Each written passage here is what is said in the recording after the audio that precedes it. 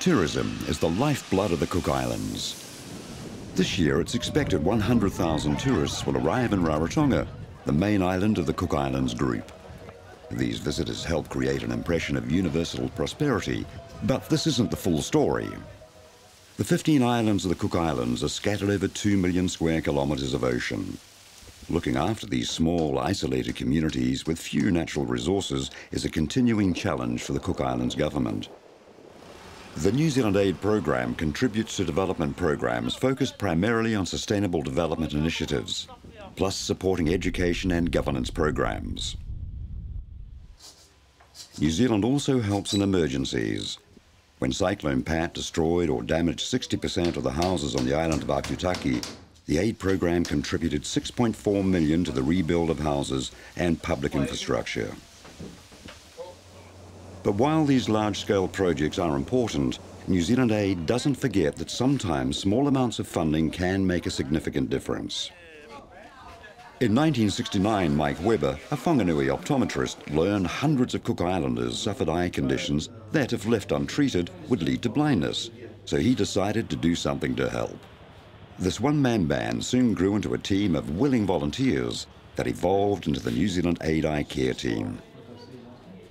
Visual impairment doesn't just affect the individual. Often other members of a family are required to support the afflicted person, and this can cause economic hardship. This year, the Eye Care Team's advanced group of optometrists, including 74-year-old Webber, travelled to the southern group of islands. This one. Oh, dangerous, that one. Every day, 60 to 80 patients are seen. Most only need new reading glasses, but this triage identifies those showing signs of diabetes or macular degeneration for referral to the specialist team back in Rarotonga. Blindness among diabetics is 10 times the rate of the general population, and Polynesians have the world's highest incidence of type 2 diabetes.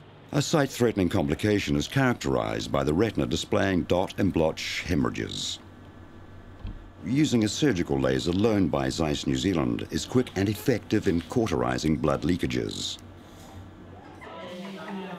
During the course of their visit to the Cook Islands, the Eye Care Team carried out examinations on the eyes of 970 Cook Islanders and performed cataract or laser surgery on 120 of these patients, setting a new record for the New Zealand Aid Eye Care Team.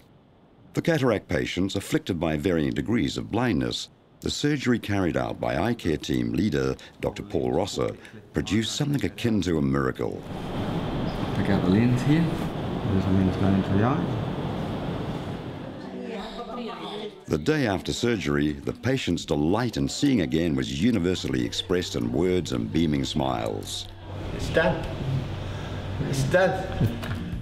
Once again, the New Zealand Aid Eye Care Team flew out of Rarotonga, satisfied with what had been achieved for so many by so few.